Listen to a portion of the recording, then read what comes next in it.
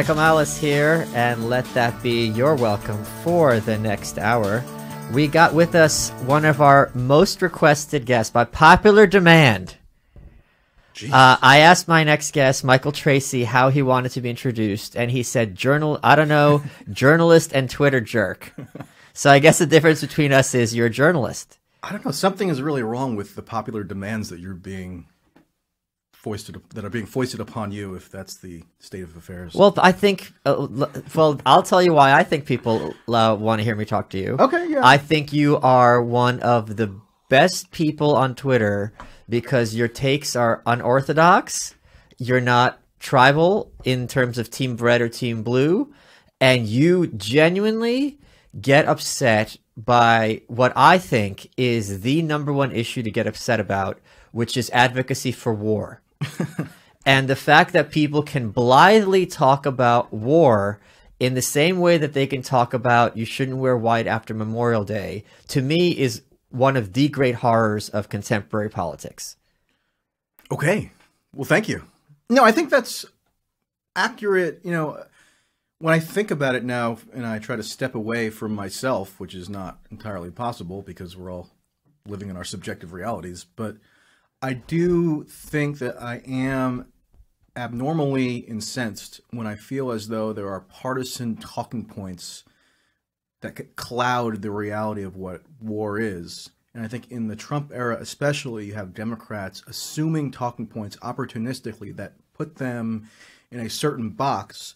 And for whatever kind of sick, depraved reason, that box is often a hawkish box, because in discrete arenas, Trump actually has, taken on certain positions that if you're going to oppose him because you hate Trump, then you're also making a hawkish point to counter him. And I think that dynamic is really sick. I mean, there are ways to counter Trump from the opposite direction, like he's caused a lot of civilian casualties in pre-existing war zones where he's intensified bombing campaigns and so forth. So I wish that was more of a focus, more than, he's rubbing elbows with Kim Jong-un and gave him a big bear hug and, loves dictators and, shouldn't be doing diplomacy. So, that really is a dynamic that I've honed in on quite a bit recently, and I think that kind of maybe lends itself to why you made that observation. One of my dear readers pointed out that you were on the Fifth Column, which is co-hosted by my buddy Camille and my buddy Matt Welch and my buddy Moynihan and my buddy Anthony Fisher. That's a lie. I hate them all. Useless people. And they said that you don't consider yourself a leftist. Did I say that, or did they say that? That was the claim. Claim, do you want my claim litmus, by whom? By one of my dear readers. Do you want to hear? Let's get the litmus test then. We'll find out right now. This is how you find out if someone's a leftist or not, right? Ready? Are you now, or have you ever been? No. I have my question, and it works 100% of the time. Okay. I said this the first time I was on Rogan. Do you, Michael Tracey, and I may remind you under oath, do you think some people are better than others? Well, under penalty of perjury, no. Yes. I don't know. I reject the premise of that. See, a right-winger says yes, and a left-winger gives a speech. That's how. That literally is what I said in Rogan. That's exactly what just happened. So you are a leftist. Well, I mean, if you say so, I just think that I could imagine an intelligent right-winger also rejecting the premise of that question because it dichotomizes a very complex set of moral claims. Right. That is the leftist perspective. But what if you had a non-leftist giving you the same answer? That's not possible. Then it would undermine the utility of that question. There's no non-leftist. I will find you a conservative. Conservatives are leftists who have vaginas. Okay. On their faces, and those are their mouths. No, I think conservatives are very. I'm conjuring up a mental image right now. No, I feel like it's going to distract me from the rest of the show. And I'm sure you'd agree that many conservatives are degenerate leftists who don't even realize it. They have accepted all the premises of leftism, and my quote, as you know, probably, hopefully, is conservatism is progressivism driving the speed limit. Everything that the left advocated 20 years ago, today's conservatives champion as if they were always there from the beginning. Chad Felix Green, who is a prominent gay conservative, he had this article for Federalist, maybe, saying like, it's harder for me to come out as conservative than it was coming out as gay. He made the claim that the quest for gay rights was started by conservatives. and if anyone knows anything about the history of gay rights in America, the Mattachine Society, which was the first gay rights organization, were Marxist. The person who attacked the cops at Stonewall was a drag queen. Oh, is that the piece where it's like being a gay conservative is as bad now as being... I forget what he was analogizing it to. No, he was saying it's easier to be gay now. Everything that they said that would happen as a result of being gay actually happened when I came out as conservative. People shun me. I might get fired. Okay. And it's just like... I couldn't bring myself to bother to read that one. I had to for my other show. And No, you chose to. Let's be honest. Okay, I chose to. Just like he chose his orientation, I chose to read that article. You had some debased compulsion that caused you to... Well, here's the thing, and I think you'll agree. Sometimes when you see a headline that is so egregious, you think, you know what? Sometimes the headline is completely not like the article, and the article's fine. Yeah. And I'm like, okay, maybe this is the headline. And then I read the article, and I'm like, oh my God. No, I mean, frankly, I wouldn't have been surprised about what was under the headline considering the publication it was in. And they do have a tendency to publish things like that. Not that I reject categorically everything that's ever appeared on the Federalist, but that's just not... It wouldn't have been shocking. So let's talk about... Can I just make a point about this rhetorical get question? the mic a little closer. Let me just make a point about this rhetorical question, right? So if I were a conservative and I would be answering according to the way that you say, non-leftists always answer, I would say, yes, people are better. Well, what would be my criteria for saying that one person is intrinsically better than the other? I feel like one criteria... No one said intrinsically. Well... See, this is why the speech comes in, because you have the cognitive dissonance.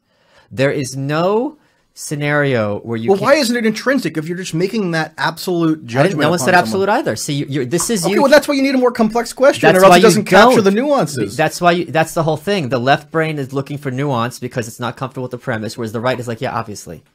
No matter how you construct it, there's going to be some people better than others. Unless you have an essential belief in egalitarianism as the basis of your worldview, which I do not at all. Okay, I mean, I'm not saying it's a pejorative. I just feel like there's nothing wrong with being left. It's okay to be left. Okay, I feel like it's a weird way to pigeonhole somebody based on. It's not a pigeonhole if it's half the universe. A pigeonhole is tiny.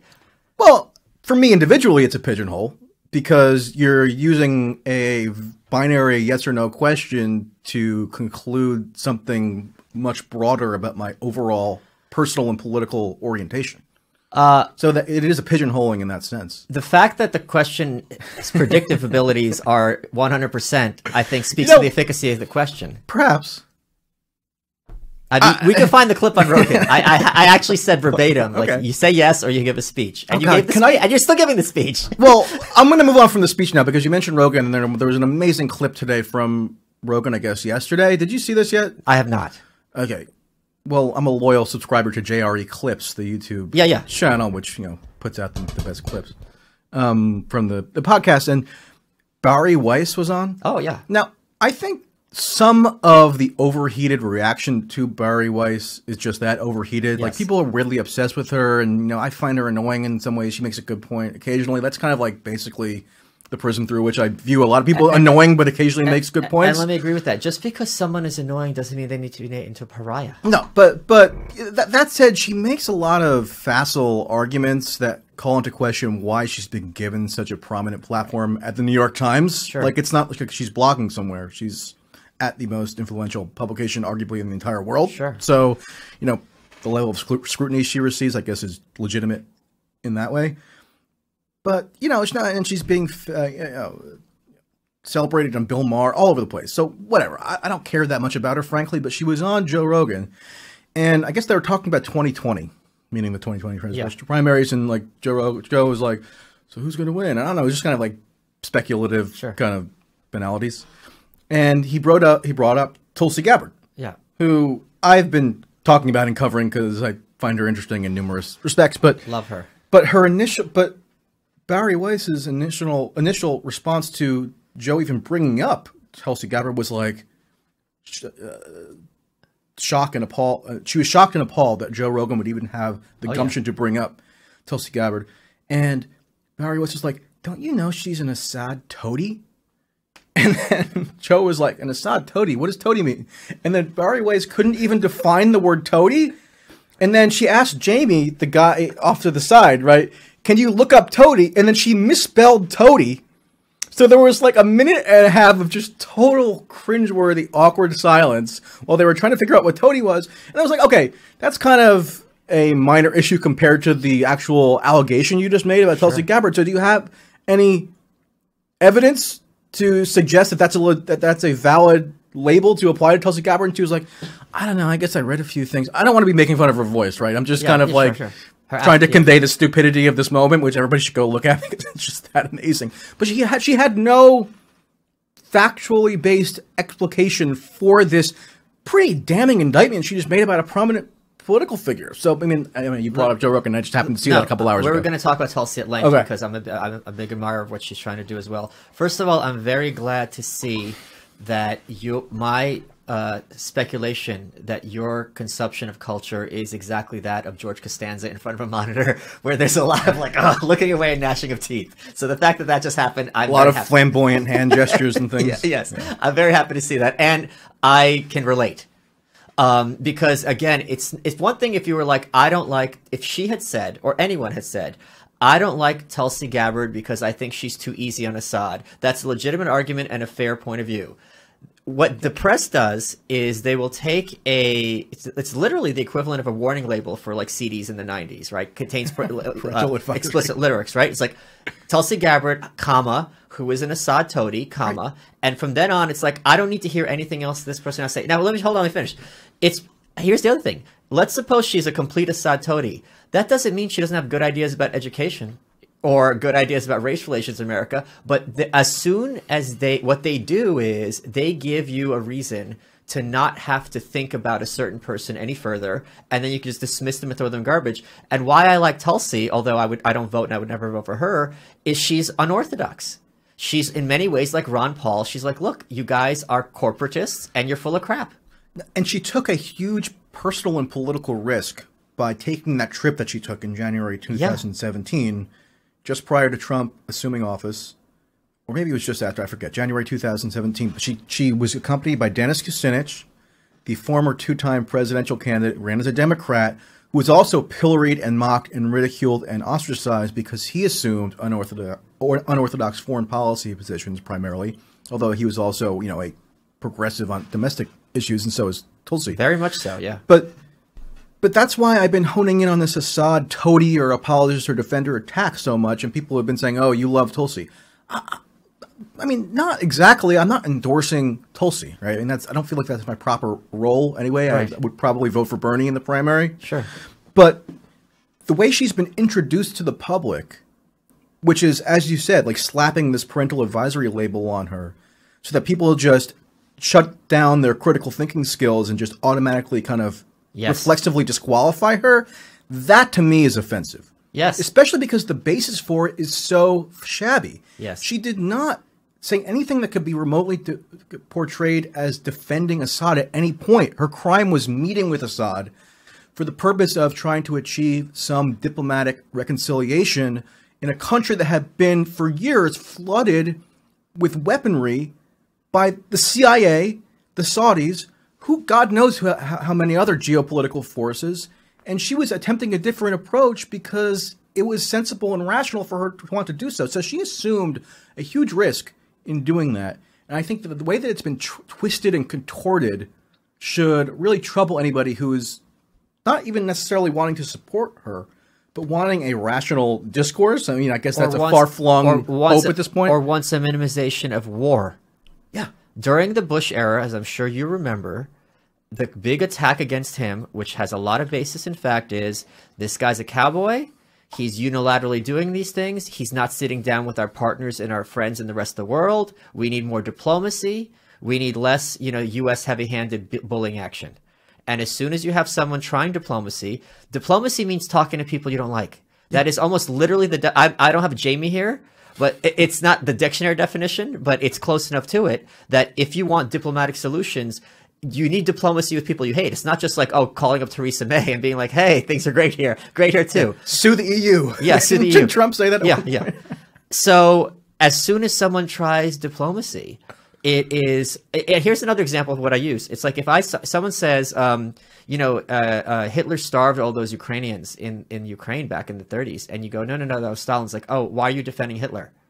So if she says, you know, we need to talk to Assad and work out like a peaceful negotiation. Oh, you want Assad to win? And they will say that with a straight face. No, of course. I mean, the basis for the castigation is so wrong.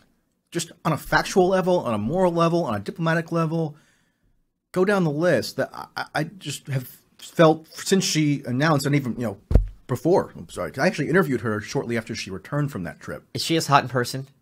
It was over the phone, damn, and I would not comment regardless for my own. She's beautiful. Is that wrong to point out that she's beautiful?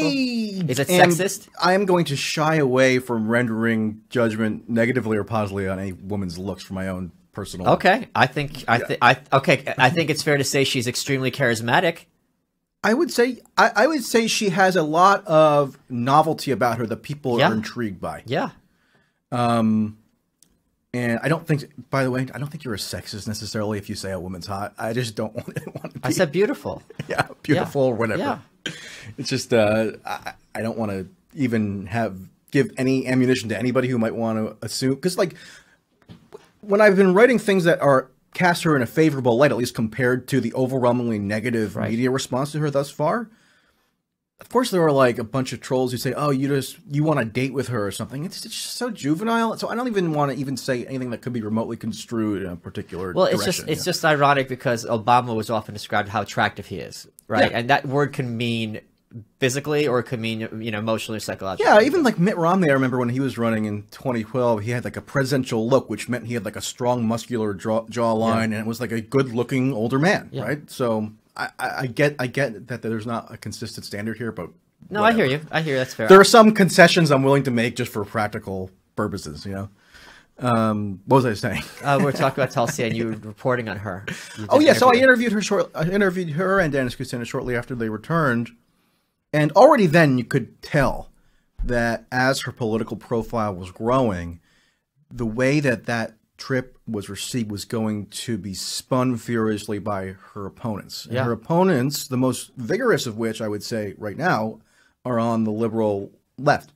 If you talk to conservatives, libertarians and so forth, I mean, they don't have a huge problem with her. They don't like Medicare for all and Green New Deal and things that she also advocates on a domestic level. But I guess they feel that she doesn't have this kind of screechy tone that a lot of liberals now seem to, who are in the nonstop 24/7 Trump resistance crowd. So she has critiques of Trump. I mean, she has strong criticisms of Trump, of course, but they're grounded in this kind of non-shrill, in reality. Yeah, which I think is people kind of pine for, rightly so. So I think that's part of why people are drawn to her. What else is, well, here's another example of the hypocrisy when it comes to her. The Clintons pushed forth the Defense of Marriage Act, which, you know, defined marriage as between a man and a woman. In 2004, not a lot of people know this, John Kerry went to Bill Clinton and asked for advice on his campaign, and Clinton told him run against gay marriage. And John Kerry said, I'm not going to do that. And if he had done it, he probably would have won the presidency. Well, it's plausible. I don't think he could have outflanked Bush on the culture war. No, but people could have sat. I mean, look, it was so close. It's not implausible. It's as the status quo is he loses. Yeah. So it's either loses by more or he possibly wins, whatever. And Hillary Clinton famously flip-flopped on this. Terry Gross from NPR, that alt-right, you know, fringe Nazi outlet, asked her about her evolution. And Hillary, if you guys can look at this clip, lost her mind and said, oh, Terry, you're calling me a liar and blah, blah, blah. And it was really bizarre. The point is, Hillary Clinton is now being feted as this gay rights advocate hero, you know, one of the greatest of all time. Tulsi Gabbard, you know, had what was a fairly mainstream view of gay rights at the time, changed her view. And she's like, look, I was wrong. And they're like, oh, my God, she's a homophobe. So the standard is complete double standard with her and Hillary. Well, I mean, yeah, but anybody's could be victimized by a double standard in relation to Hillary. I just feel like using Hillary as a foil or as like an argumentative counterpoint in a lot of situations is getting like a little bit played out. So I would almost want to like talk about Tulsi and her evolution on gay rights on her own terms rather than invoking Hillary, because I just feel really exhausted by that comparison. My broader point is not the Hillary point. I get the broader point. Well, maybe let me just tell for the audience, but my broader point is this. I'm saying it's the same people who are Yes. feting Hillary are the same ones who are attacking Tulsi That's for fair. the same. That's That's fair. the issue. And even Obama. I mean, I when making a comparison on this subject, I've actually brought up Obama because I can vividly remember in 2008, Obama, when he was a Democratic nominee, Yeah. he convened this like prayer session at a megachurch with Rick Warren, who was the most prominent evangelical leader in the country at the time. You know, maybe you could quibble with whether he was the most prominent. I think he probably was at that time. But part of their prayer session was talking about gay rights and gay marriage, and Obama said, basically invoked a theological justification for his opposition to gay marriage. So he's saying there was a scriptural basis for opposing gay marriage. Of course, he qualified it saying civil unions, blah blah blah blah blah, like the whole like mid-2000s trajectory and how this stuff progressed. But that really was a searing loss for a lot of gay activists that I can recall hearing from at the time. Sure. I worked for a gay rights advocacy organization for in my earlier years in New Jersey in particular, because there was prior to the courts kind of summarily legalizing gay marriage, there were questions as to whether states would legalize it through their own internal processes and whatever. It's an aside. It's just to say that I think you're right to point to the discrepancy in the reaction in terms of like establishment Democrats and liberals who are saying that this automatically discredits Tulsi. And I should say that some of the quotes from her teens and 20s are pretty bad, I would say. But, the way that I gauge it is there a way to discern whether her evolution on this issue was purely opportunistic and driven by cynical political calculations, or was it a sincere change in principle as a result of her lived experience? And I think it's the latter on her part. I'm not inside her brain. I'm not, quote, standing for her. That's my honest assessment based on looking at the facts, right? I hate that term standing. I know, I love it, though. I just found out recently that it's from the Eminem song. I honestly did. No, is it? No. Eminem popularized it. Standing is not No, from no. Eminem. He did not invent that term. Not A stalker slash fan, Stan? It's the term is based on that song. I'm not saying Eminem himself popularized it, but it was popularized because it's based on the name of the song Stan, because of the guy in the song is named Stan, right? No. It's a portmanteau of stalker slash fan. Maybe it's a double entendre, because look at the Wikipedia article on it. It says it's based on Stan from the Eminem song. All right. We don't. I mean, you want to look at it right now. Okay. I mean, it's a big emergency. Digression. This is the emergency. I just hate that term. I hate all internet cliches. Not all, but most of them I just find are like so stifling. It just makes me want to clench my fist and punch something. Don't you think you're a little young to be a curmudgeon? I don't know. I guess I'm a little young to be self-identifying as a curmudgeon. Maybe I'll do that eventually. But anyway, back to Tulsi, and then we can talk about internet trivia. You remind me of Picar a little. Okay. Harvey Picar. And I don't. That's the American Splendor guy? Yeah. Okay. I saw that movie like a long time ago. I don't remember enough to actually comment on the he wrote a validity of book the about me, comparison. so I was very good friends with him. So Okay. Yeah, so you have a similar vibe to Harvey. Okay, well, I guess I'll take that as a It's a compliment. good thing. It's a good All thing. right. He also did not like the term curmudgeon. Okay. He's like, it makes me sound like Andy Rooney. I have a weird cognitive quirk where I can't remember movies. Okay. I just don't. Like, if you ask me about a movie I saw 5 years ago, I'll know I saw it, but I can't tell you anything about it. I don't know what it is. There's just some wiring that's not... I've gotten that way with books, which is why I have a good read, so I can remember what books I've actually read. Okay. So anyway, Tulsi, and then we can move on. Yes, sir. Thank you for taking charge of my show, because it's Welcome. a catastrophe. I'm commandeering this entire, beautiful table and just making myself supreme.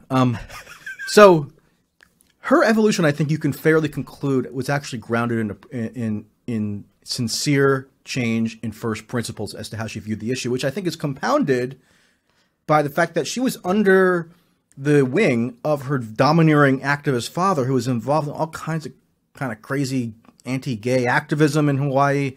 There are some intricacies there in terms of the Polynesian community in Hawaii and their connections to religious groups. So I think Tulsi has an answer for all that. But if you look at the apology that she put out last week, it had a connotation of sincerity that I think is rare in terms of politician apologies. Yeah. Right? She actually, she acknowledged her error. She said that she regretted how it was hurtful at the time, and then she gave a plausible explanation for how she became to shed those views. Whereas in the case of Hillary Obama, it's nothing but opportunism. And people were willing to look past that for, because they felt that their overall political interests aligned with those candidates. And they were willing to, which is, I guess, reasonable to conclude that if that's what you perceive to be your self-interest. But at the same time, you can't then, 5 or 10 years later, use a set of new criteria to automatically disqualify somebody who actually, at core, seems to have evolved for more sincere reasons than any other Democratic superstars did. You hit on something, and I'm very curious to hear your point of view on this. Glenn Greenwald's very strong on this issue, and he lives in Brazil, I believe. He's gay. What do you think? No, this is why I ask. You're for gay advocacy. What do you think of the frequent gay baiting by people on the left? Is often in the form of jokes by Republicans that they don't like. Elaborate. What do you mean? Well, you have precisely? what was it? Jimmy Kimmel being like, "Oh, Mike Pence is a total bottom." Or stuff like that. Oh yeah, I mean, I guess the most egregious version of that now is like saying that Trump and Putin are butt buddies and stuff, and like there are murals around the world, literally, of them making out, Trump and Putin. Right. So I'm not personally that offended by it, frankly. I think, it's satirizing something that people think is true, like they have like an unnaturally close relationship and whatever. I'm not going to get interesting choice of words. Yeah, well, right. So, but I think it's totally hypocritical on their part because in most other contexts they would furiously denounce that kind of humor being used to sully some political figure or cultural figure. So I think it's less about whether I feel negatively about it and more like what does it say about the inconsistent standards that they apply to various that's things. exactly how I take it as well. And Greenwald's really, I'm sure you're a fan of his as well. I'm a fan. I'm a stan. You're a stan? Wait, so who are you a fan of in our political discourse? Whose takes do you like to hear, even if you don't agree? Whose takes do I like? Besides Bill Kristol. I don't know. I mean, I don't have like a set roster of people whose takes I'll automatically look at. Really? Not really. I mean, it's kind of. I guess I'm so kind of worn down by the constant swirl of stupidity that it kind of diminished my ability to even have a roster of people like that. I mean, obviously I read Greenwald stuff, Yeah. when it comes out, right? But it's sad, but like beyond that, I don't have a whole lot. I mean, I like Ross Douthat. Okay. I like him. Not because I agree. I may have to put this big fat qualifier in, of course, but because he actually has a unique. I feel like he gets at certain cultural and political tensions in a way that few others do, to the point that it actually provokes interesting discussion, way more than the liberal or left columnists at the New York Times, with the possible exception now of Michelle Goldberg. I don't know if she's like a formal columnist per se. I mean, sorry, correct me if I'm wrong on that, but whatever her role is, I just lost my breath for some reason. She occasionally does similar. I'm trying to think. I don't want to shout out random people because it's kind of weird. Well, who was the last person who like actually made you think? Made me think? Yeah. And question like some of your views. I'm trying to remember. I mean, I still love Michael Brandon Doherty. Okay. I've been reading him like since I first started online commentary, whatever. But I was really in the world, so I'll read mostly anything he publishes. Okay. And I'm not trying to flatter anybody, frankly. I'm just like kind of giving you an honest rehearsal. You're not flattering anybody. You don't say everyone sucks. Everyone kind of sucks, but I'll read them, regardless. Okay, how about this one? What books have been most influential in your philosophical upbringing? Oh man, I should have brushed up on my academic history. I read a lot of David Hume. I mean, I kind of studied philosophy in college, right? Okay. So the classical philosopher, I don't know, the big name philosopher that I most identified with, kind of on an intuitive level, was Hume. And I couldn't write a term paper on Hume at the moment. I would have to spend a week and kind of refamiliarize myself with various things. But that, I feel like, informs my kind of constitutional approach to things, like empiricism. Okay. Would you being skeptical about claims of causation between disparate phenomena? which I think actually causes a lot of media failure. Over-interpreting the relationship between two objects and assuming that there's a causal connection between the two. People should go read David Hume at some point. I mean, it's amazing what he accomplished at 25. That's when he put out his treatises. Would you consider yourself a humorist? I consider myself humorous. Okay. And I also studied religion in college, so the varieties of religious experience was big in terms of developing an appreciation for how the religious fervor can overtake almost anybody, irrespective of whether they affirm belief in monotheism or any other kind of theism, or if they're a staunch secularist. That's, I think, also useful for analyzing politics. So those are two. I'm trying to think. I just, I'll give you a more recent one. I read a book. I actually tweeted about this book recently, and this is not a huge philosophical work, but it's instructive for understanding current developments.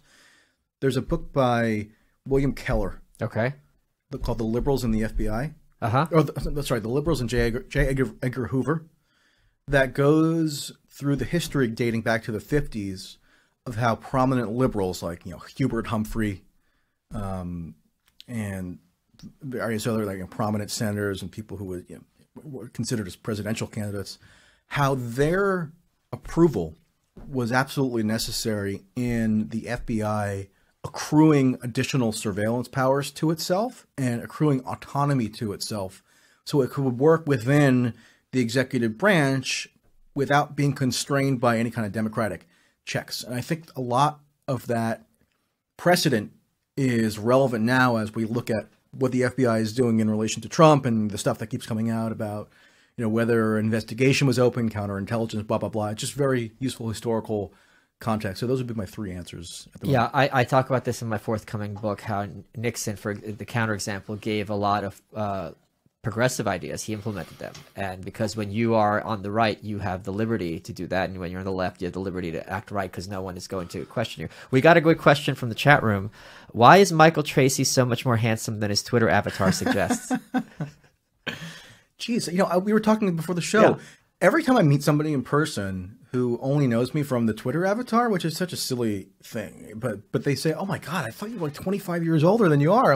I don't know. All I did was say, it was sometime in late 2016. I felt like I needed a new profile image, so I said, "Can somebody make me one? And here's a video of me talking at the camera. Just use that." And that's what I got. So that's what I'm going with. I mean, maybe if you have a different one to give me, maybe I'll consider it. Okay. But aside from my own looks, I don't know. I guess it's just good genetics. Where'd you grow up? New Jersey. Where? West Essex. I actually just wrote about this for the first time publicly because I went to a Sopranos 20th anniversary panel discussion. I wrote about the Sopranos, but the Sopranos was filming where I grew up, because they're from North Caldwell. The Soprano family lived in North Caldwell. I lived in another Caldwell, so it was like right adjacent. And so I can remember, growing up and going to see the film crews on location and things. And one thing I mentioned in that piece which was published at The Spectator 2.5 weeks ago. So if somebody wants to go look it up, do so, or don't. I don't care. I can see why that's your avatar, because you're like a cartoon. Oh, okay. Fine, I don't care. Yabba dabba doo. I forget So I was going to say that. So where I grew up, there are certain references in that show, and you're just laughing and just totally missing what I'm about to say. But I'll give you a moment Michael Tracey. I'll give you a moment to gather yourself. But in that show, which is, it really is an incredible show. I know it's kind of a cliche to say so, but I actually think it's true.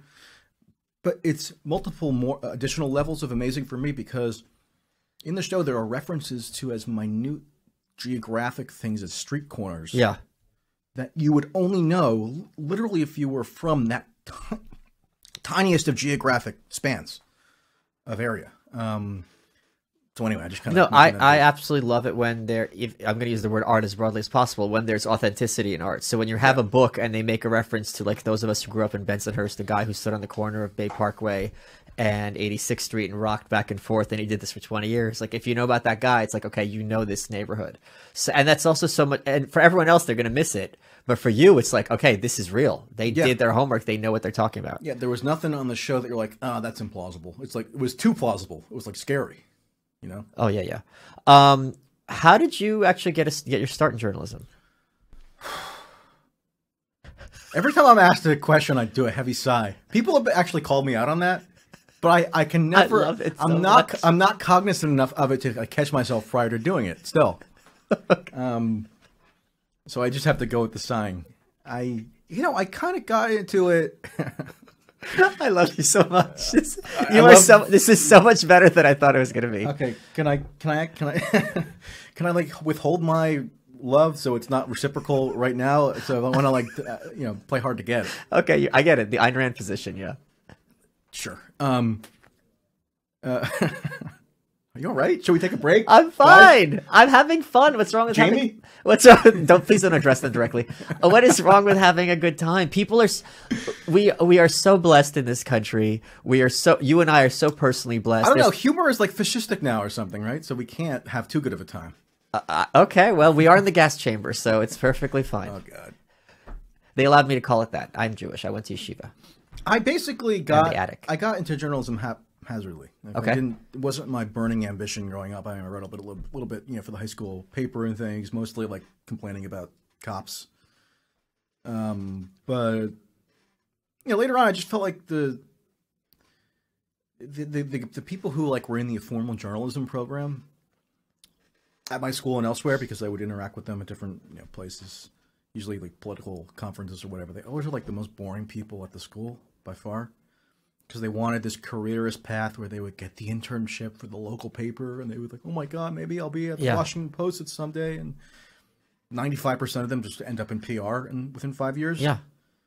And if you talk to like most prominent, I don't want to say most, but many prominent journalists that you'll speak to now on the right and left will say something similar to that. It's not like an ideological contention. I actually wrote a big piece on this for The Nation magazine. One of my first big pieces for them years ago was on this, the futility of the journalism major, But I thought it was not just futile, but like harmful. So I started a magazine in opposition to them, and that was how I started. And then I went from there. All right, let me talk to you guys about Blinkist, which is a great idea for an app. Some of you had day jobs. You're not like me sitting at home all the time. You don't have the time to sit and read all these books like I do as a loser. Blinkist takes care of that. It's an app that gives you the best key takeaways, the need-to-know information from thousands of nonfiction books, and condenses them down to just 15 minutes. Most books, you don't need to read the whole book. You just need to know what this is basically about, the gist. That way you were at the party, you're like, oh yeah, I read that. Here's what it's about. Oh, you're so well read. Blinkist, that's how. Go to Blinkist.com/malice. You get a free 7-day trial. And here's what kind of stuff you get. You can use the Blinkist when you're driving your car, when you're making breakfast, going to bed. Here's some of the books they have. They got everything. 7 Habits of Highly Effective People.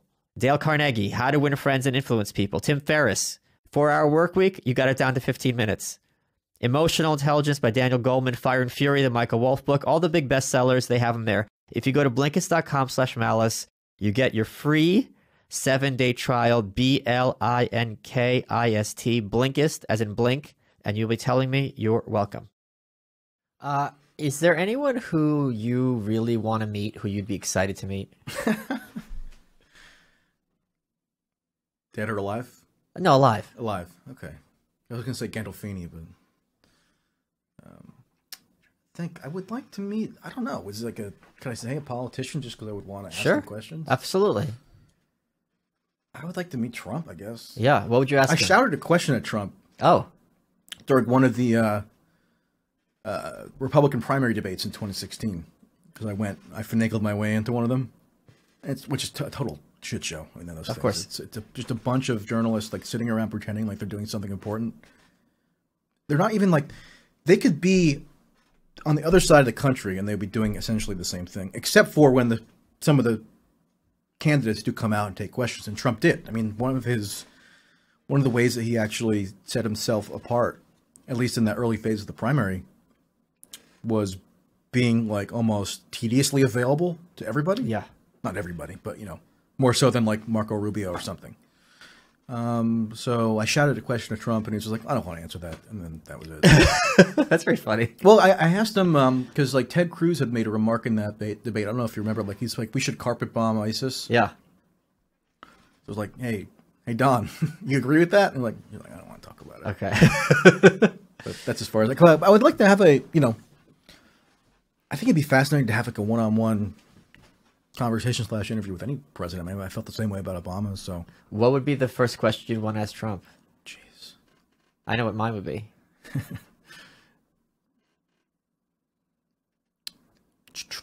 It wouldn't be about his hair. I feel like that's been done.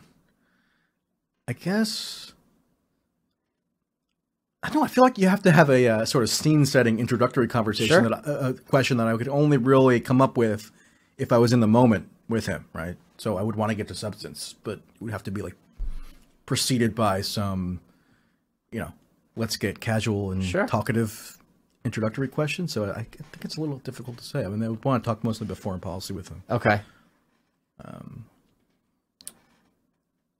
It'd be one of the things I had wanted to ask him up until like 2 months ago or whatever, or a month or so ago, was about Syria, because he ran in 2016 saying, basically more or less, let's get out of Syria. Yeah. Let's not do what the conventional foreign policy consensus Right. has said that we ought to do in Syria. And yet for almost 2 years of his term, that we were doing the conventional foreign policy stuff in Syria. For the most part, I mean, he tinkered around the edges. He stopped the CIA program that funded the, quote, rebels, who were supposed to be the moderate rebels and ended up being like the Al-Qaeda rebels, so not really moderate. So I wanted to ask him, like, hey, what's going on with that? Yeah. And I guess, on that note, I would ask him about the elements within his administration which are clearly trying to undermine various aspects of what he's attempting to achieve in terms of foreign policy. So I want to, like, cajole him into denouncing John Bolton somehow, so like John Bolton have to resign in disgrace. So that would be like my major question, I think. I was on Fox right when they announced Bolton, and I lost my shit on air really bad. What did you do? Because it was the Kennedy show, and Tom Shalhoub was guest hosting, and I was always a panelist on Red Eye, a frequent panelist. And Bolton was nicknamed the president of Red Eye. I was never on Red Eye with him, and the show was at 8. Like, they announced at 7:55, and he had been scheduled to be on the show anyway. So he was there. So I wrote questions for Tom Shalhoub because he had said, vis-a-vis North Korea, which is my beat, that basically if South Korea, we shouldn't even check in with South Korea if we decide we need to bomb North Korea. And this was the Wall Street Journal. Yeah, and I said he was calling for a preemptive first strike, right? Yeah, and not even warning South Korea, who would be obviously the victims of this. Because and I told Tom, I wrote that down, and Tom asked, and Bolton was just like, "Oh, like what I said in the past is different now. I'm advising the president." So it was a fair answer, I guess, but I was just this guy. It was rough. So Bolton appeared on the show after it was announced that he was selected? Yes, like minutes. He was via satellite. He wasn't in the studio, but like I'm looking at the monitor. I spoke to him briefly in Washington a couple of weeks prior to him being announced, because he gave some remarks at like one of the fake universities that are in downtown DC that were basically just funneling operatives into various parts of the national security apparatus. And he gave a Bolton-y speech, and just afterwards I talked to him about Russia, and he took a hawkish view on Russia, because he was talking not just on Russia broadly, but on the Russian interference, quote unquote, and what should be done in response. And when Bolton was selected, I kind of said, "Hey, I got this quote from Bolton, like seemingly contradicting Trump's attitude toward Russia," and nobody seemed to care. So, yeah, he's from Jersey, though. Is he? Yeah, that's the thing people don't realize about him. He's a Jersey boy. Well, all right, I guess he's good. Wait, so what were you like as a kid? Were you this sardonic? Jeez, I don't know. You don't know? What do you mean you don't know? I don't spend days like toiling about my I don't know. I just feel like I never would. Were you shy? Were you a loudmouth? Were you a class clown? Opinionated? I guess like a combination of those. Okay. Like I wouldn't say shy, but maybe a little more reserved than some of my peers. But at the same time, I like did stuff like performing at talent shows and things. So, like what? What were your talents? I didn't have really talents, but I just felt like performing at the talent show. So what did you perform? Well, I mean, there was one time where like there was a thing called the I don't know why we're getting into this, but there was like a thing where like because I was in the band, right? So the school band. Okay. So there was a thing where every year there would be this all-day band performance where the band, the chorus, the orchestra, everybody would be doing something, and then kids would also perform over the course of the day. So like I performed like a Beatles song. And what instrument did you play? For that, I didn't. For that performance, again, I don't know why we're discussing this, but for that performance, I didn't play an instrument. I sang. Oh, okay. But in the school band, I played the clarinet. I'll tell you why we're discussing this, because I've had this happen to me. When someone is an interesting personality and who has interesting points of view, then it becomes like, all right, let's start unpacking and how we got to this place. All right. Well, am I the first person to ask you questions like this? I don't know. I don't think so. I don't know. I just get annoyed when people ask me about that. You get annoyed by it. Seems like all the questions I'm asking you are annoying. It reminds me of like I don't know, a psychotherapy thing or something. I don't have a problem with it. So why are we going? All right, ask whatever you want. It's fine. I'm annoyed. I don't have a problem. Ask me whatever you want. I'm annoyed and I don't have a problem, and I guess I do have a problem. And I'm just gonna leave. I mean, do you feel like I'm prying? No. Okay. It's just my temperament. I have a great temperament. Isn't that Trump's line? Yeah. Oh no. That was my mic. That was Trump's line during the debate. He's it was never his line actually, but like people were always calling it to question his quote temperament, and then he just adopted it and said, "I have the best temperament." Yeah. No. You're like, okay. You don't remember? I remember the exact quote because I watch it. I'd say once every other week. It was the second presidential debate. The first question was to Carly Fiorina, and they said, "What do you think about having Trump with his finger on the nuclear button?" And she had this, double talk, and then it goes to Trump, and he goes, "Why is Rand Paul here? He's at 1% of the polls. We got too many people. He shouldn't be here." And it's like, my temperament is excellent. And didn't he like make fun of Rand Paul's looks? No, because then Rand Paul goes, "Short, fat, ugly, thin. My goodness, didn't we get past this in junior high?" And Trump goes, "I never went after him for his looks, and there's plenty of material there. Believe me, that I could tell you." Yeah. And Rand Paul chuckled. I'm trying to think back to that. I feel like there would have been a way to call into question whether you want a guy like Trump with his finger on the nuclear button that didn't like repair to tropes about temperament that people kind of roll their eyes at. Right. Who do you think's the biggest fraud in politics today? I mean, I can make a case for Trump. Yeah. Okay. But I don't know if I want to because it'd be a little easy. Cliche. Maybe I could. I'll make a case. Here's the case for Trump. The reason that he won the presidency was because he put forth a heterodox policy agenda. Yes. For a Republican. Yes. That's why he won the primary and why he won the general election. It's not the only reason why he won both things, but it's a factor, right? And what did he do when he assumed office? Well, I mean, for the most part, he outsourced his legislative agenda to Paul freaking Ryan. Yeah. Who was opposed to Trump, had called him a racist during the campaign. Told him he should pull the nomination when that pussy tape came out. Yeah, abandoned him at a crucial juncture. Yeah. So everybody talks about how Trump is petty and vindictive, and I guess he is on some level, but you'd think he would actually make the person who did those things that Paul Ryan did pay a price politically, but he didn't. He just he said, whatever, I'm the head of the Republican Party now, so like we're all going to hold hands and sing Kumbaya. So he outsourced his entire legislative agenda to the congressional Republicans. And it turned out, and so he expended all his political capital on repealing Obamacare, which they didn't end up doing, and on a big tax cut, which is like when the tax cut bill was passed in December 2017. If he had rewinded the clock back a year and a half, you're like, what's going to be what are going to be the fruits of a Trump presidency? It'll be something having to do with his heterodox style and approach. No, it became total orthodox. So I feel like if he had the personal will to actually override the pressures within the GOP caucus, which are to conform to the more orthodox style of just oligarch and stuff, then he could have done so. I mean, he has a huge Billy Public. He can do one tweet and a guy's political career could be over. but he chose not to. So I feel like that's a decent case to call him a fraud. And another way for that is one of the big promises during the campaign is he knew all these great negotiators, and he knew the bad ones, and I know the good ones, and that when he was going to come in, is his cabinet would be all these like outside the box people, and it's just textbook. It was all Republicans that you've heard of. Yeah, except for the Secretary of State, which was completely crazy to me.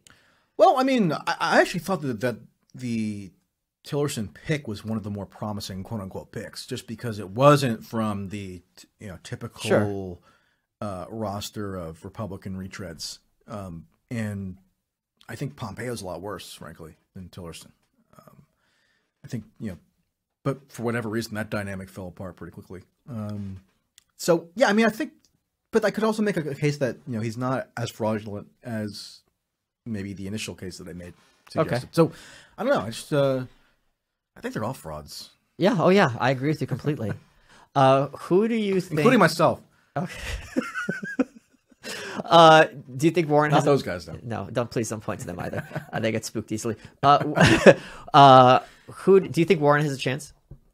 I think Warren has a chance. Yeah, I think she has a chance. Okay. I mean, I think everybody has a chance. I don't know that you can authoritatively proclaim anybody as not having a chance, except for like the most fringe idiot. I don't think Gillibrand has a chance. No, I don't think she has much of a chance. So maybe you can. I think the really interesting dynamic is going to be how do Sanders and Warren interface? Like, how do they navigate that tension, if you can call it a tension between them? It's a tension, at least in terms of some of the voters they draw on. Maybe there's not quite as much overlap as people might have thought between the Sanders and Warren bases. I don't know. There's a lot of open questions there. Can I say one thing? Yeah. You would probably have more inside knowledge than I, so this could be coming from complete ignorance. Mm-hmm. I don't think Bernie's going to run. I don't think Tulsi would have run unless she knew Bernie wasn't running. Well, I don't know that that's true. I'm not saying it's certain, but I'm saying she quit the DNC because of how they were treating him. She knows she'd split the ticket with him. She's young, so there's no rush. So in my view, if she's running, that means she has inside information he's not. That's my opinion. I don't think it's true. Okay. I think she has an understanding with parts of the Sanders operation that they can be complementary to each other in a way. I mean, foreign policy was never Sanders' strong suit. So, that's what she's going to be talking about for the most part. It's what she's taken the most action on in Congress. She became one of the foremost opponents of regime change in the entire Congress. So I think they have different wheelhouses that can actually be complementary. So I wouldn't read the tea leaves that way. I mean, every other indication is that he is running. Okay. I mean, he's going to be in South Carolina addressing the Democratic caucus there. Why would you be doing that? So I think he's running. I think it's probably 90 to 95% certain. You think Hillary's going to run? I just think it's actually a power move on Sanders' part to delay an announcement. Sure, of course, absolutely. So I don't think he's in any rush. My favorite sponsor is HeshiSocks.com. HESHI socks.com. And if you use promo code WELCOME30, you get 30% off. And here's why I love these socks.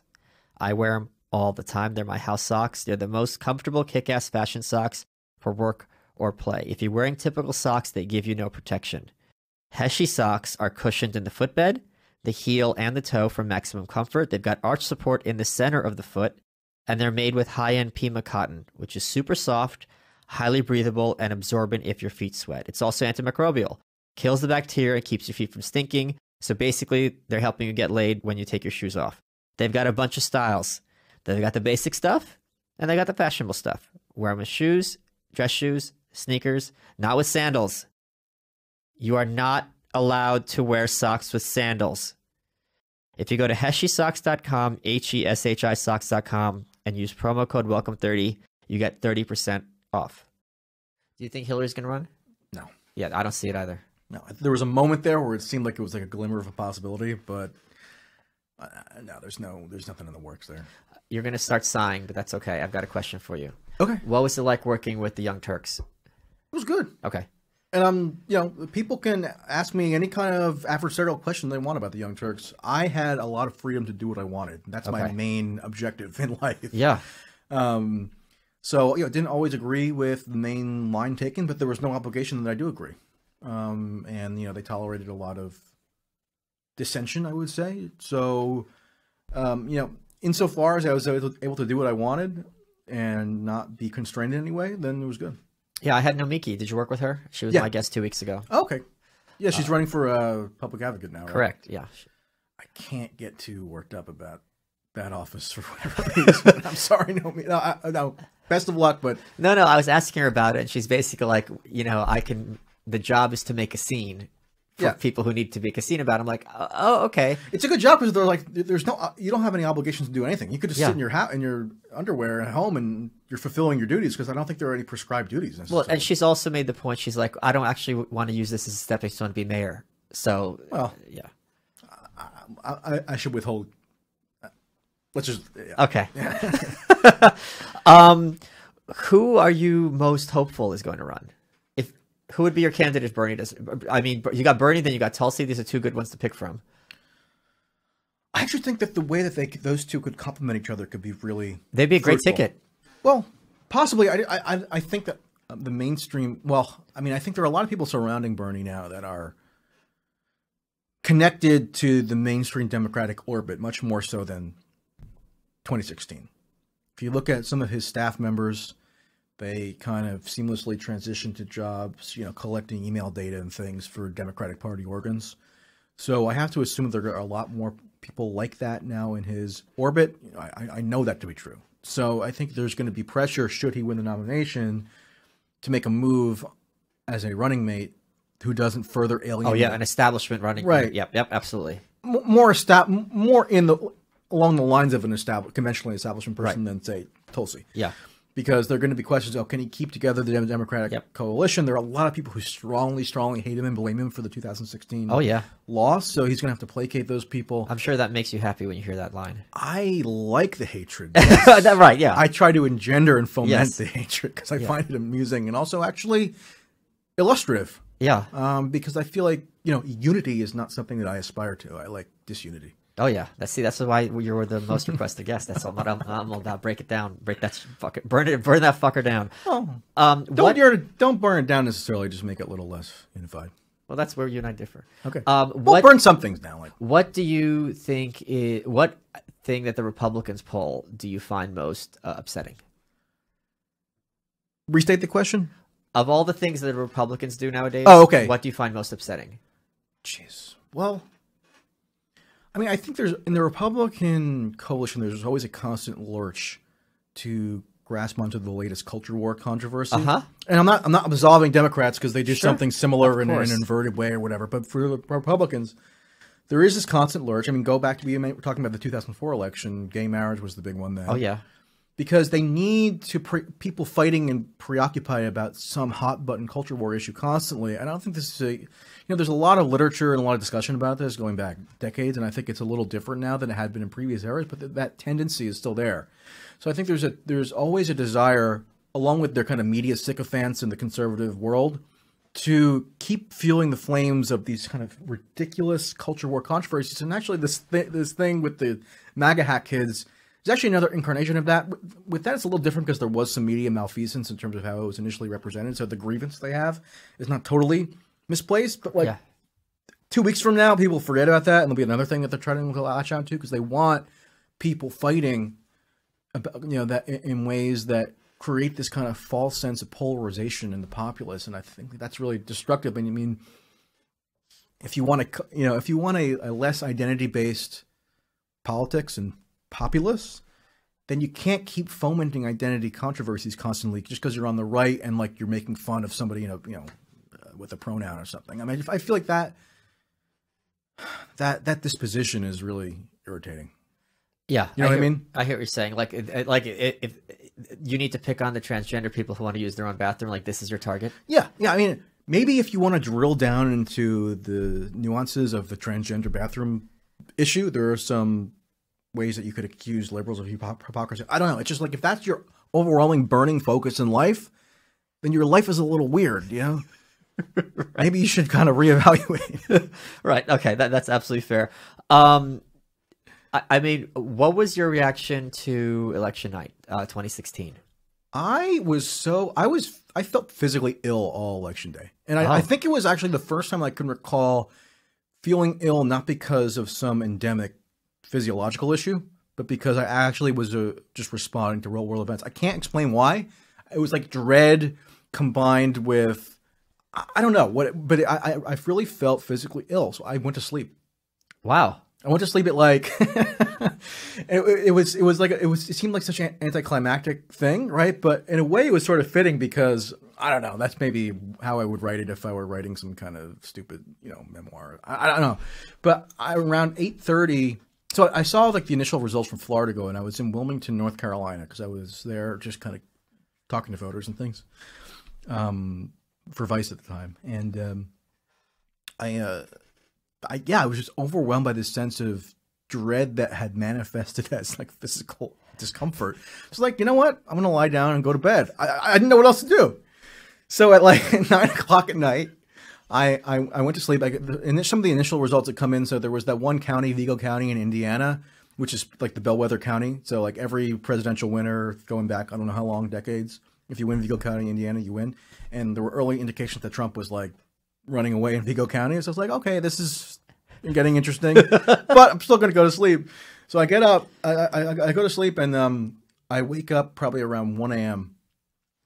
to text with like, oh my God, what's going on? Oh my God, oh my God. I'm like, I guess I should investigate how the election is transpiring. Yeah. And I just pulled up the New York Times map, and the Midwest is red. I'm like, oh my God. Well, you knew the Midwest was going to be red. That wasn't a question. Well, there was a question as to whether Michigan and Wisconsin. Oh yeah, sure. I the upper Midwest. Well, absolutely. So the first thing I saw was the upper Midwest. Yeah. Okay. Yeah. Where like Minnesota was too close to call. Yeah. Michigan that red, Wisconsin red. Yeah. That should not. And that's how you knew that there was some watershed thing. Yeah. So, what grade? Here's the one that drives me crazy, and we'll end on this question. How would you compare President Trump to President Bush? Oh, geez. Well, you have to start by President Bush. The late President Bush or the second? Okay. He's not a junior. I knew you meant that. Well, I mean, Trump's. I mean, the main thing you have to say about George W. Bush is that he launched a preemptive war in Iraq that caused huge. I know. We're still dealing with the ramifications. I know. Trump has not done that, so that's like a comparative point in his favor. It's not a high bar to pass necessarily, but that's the one thing that springs to mind, and I think legitimately so. Let me talk to you guys about Infinite CBD. They've got the cleanest, healthiest, and purest form of CBD available. Now, CBD has gotten more popular. I know you guys are seeing it everywhere, and that's because the stuff works. It gives you the benefits of marijuana without getting high. At infinitecbd.com, if you use the promo code WELCOME15, you get 15% off. And here's what you can get there.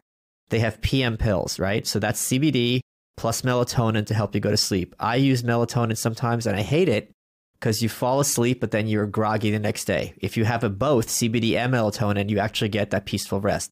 They've got a topical cream. It's called Freezing Point. It reduces inflammation, great on sore muscles, things that hurt. In the morning, CBD and caffeine, their AM pills, helps you get work done. And we love working with Infinite CBD here at Gas Digital because it's the absolute highest quality CBD on the market. They have this double extraction method where the end result is infinite CBD products that are over 99% CBD. Other companies use CBD oil. This is pure CBD isolate and is the highest quality CBD product you can take. And according to studies, 42% of CBD users have stopped using traditional medications. So if you go to infinitecbd.com and use promo code WELCOME15, you get 15% off. Do you think Mike Pence would be a better president than Trump? No, they'd be worse. I think so. I don't understand. I don't hate when people say I don't understand, but I completely disagree with people on the left in any sense, even moderates, who think Bush is better than Trump or that Pence would be better than Trump. I don't get it.